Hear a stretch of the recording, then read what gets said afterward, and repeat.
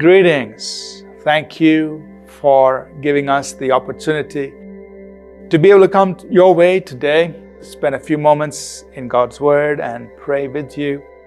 Just to remind you, the Lord said, be strong and very courageous. As I was with Moses, so I am with you. The Lord is with us. The God of the past is the God of the present. So we can be strong and courageous. We're looking at various aspects in the Word of God on how to live worry-free. And today I want to remind us of what Jesus spoke in Matthew chapter 6. And he was dealing with the subject of worry.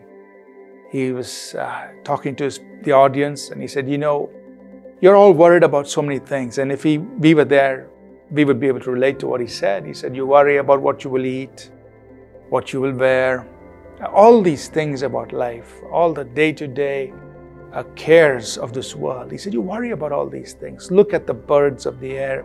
Look at the grass on the field. They don't worry. And so, while he was talking about that, he then tells us that the reason we worry is because we actually have little faith. So, worrying is a sign that we actually have little faith.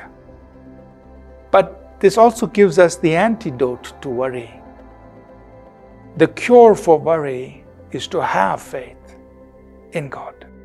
And that's what I want to share with us. Matthew chapter 6, verse 30, Jesus said, if God so clothes the grass of the field, which today is and tomorrow is thrown into the oven, will He not much more clothe you, O you of little faith? So the cure for worry is to have faith. Have faith in God. Have faith in God that He will take care of you, just like He takes care of all of His other creation. Have faith in God that He will fulfill His promise for you.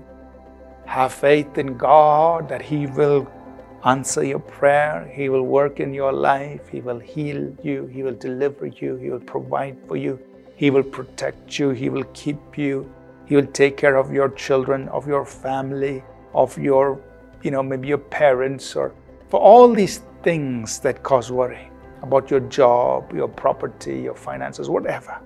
Have faith in God, because God has given you His promise. God has given you His word. And when you have faith in God, you can live free from worry. So faith is expressed by the words we speak. Jesus taught us that.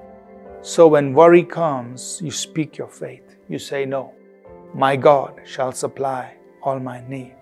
No, God has given His angels charge over me. They will protect me. You speak your faith. No evil shall befall me. No plague will come near my dwelling. So faith is the cure for worry. Live by faith. Express your faith. Speak your faith. Faith overcomes worry. Let's pray.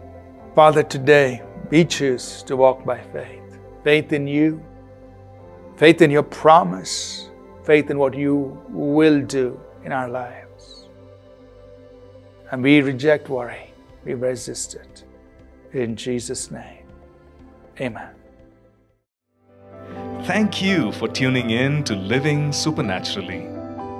For more resources to strengthen your spiritual walk, please visit apcwo.org.